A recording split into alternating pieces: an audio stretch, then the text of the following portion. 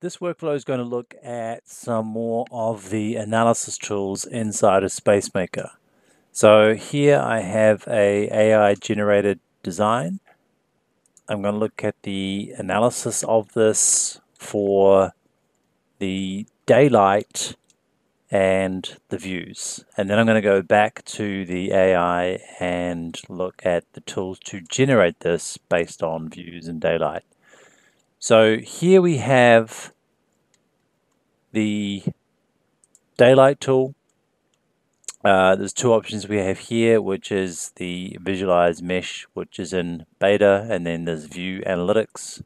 So I'll just let the two of those run.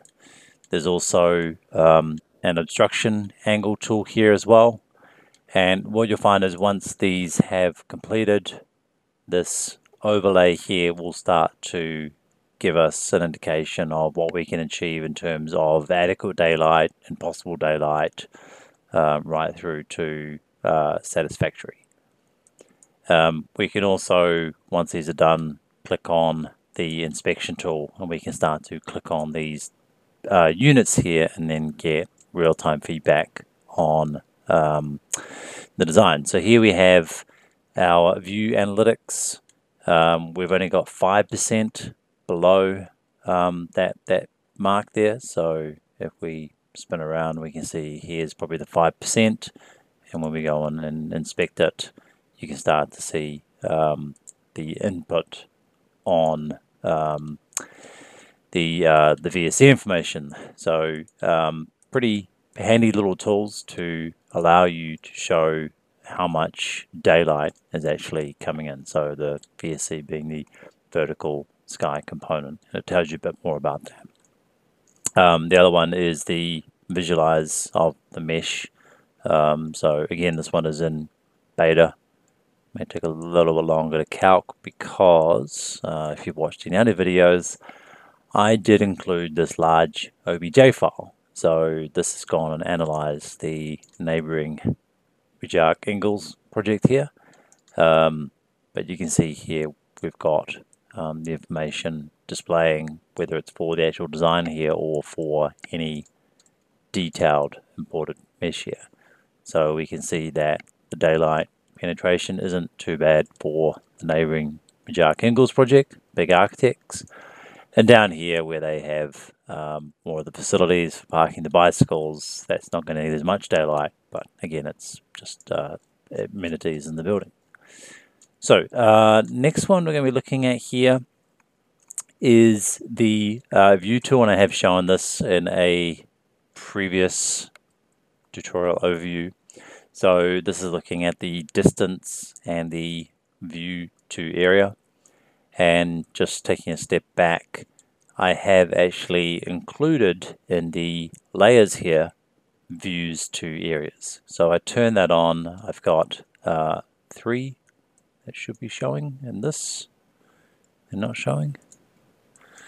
Maybe because I'm just running the analysis. Here it is now showing. So here the 3 areas of interest: the park, the waterways, and maybe a particular building of interest. That's all been calculated. And you can see here we have certain units that are going to get views, certain ones that aren't going to get views. So down here we can click on those individual units. It will show it on the floor plan, and you can see information about what you're going to get in terms of the view distances from that floor plan.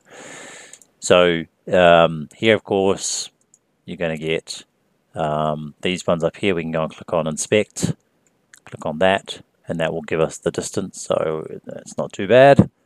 Of course, these corner units, you can go and select on them, and they will get a lot more.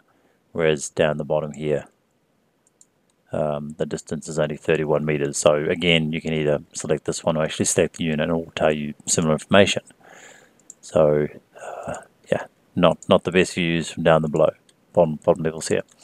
And then view to the areas. So that's calcing as well. And you can see here we have the areas it is capturing. So I've color coded them in purple, green for the park and yellow for the maybe the building of interest. And here again we can start to see them color coded. So you can see here the green ones relate to the green park there, and you can also select on units, tells you information about that particular unit, and same here, you can go and hit the inspection and it will start to give you more information about what you're going to get views to. So this one is color coded to pick up the water views, the park views, and the point of interest, the building of interest. So obviously that would be a high priced unit, whereas maybe ones down here, yeah, you're getting some water glimpses, so that may be still worth a little money, but the one down here doesn't hit anything, and you can start to see it's not allowing you to project to those spaces. So that is the video. So we covered two features here: the daylight analysis tool, one doing the visualize mesh. It is in beta, so it is actually doing the entire site here with the imported OBJ files, and then the view analytics, so you can go and select on those objects and then look at that information. And then the view here, which is the one I just covered, just showing the views to the key three areas, so the distances and then the views to the points of interest. And that is the video tutorial.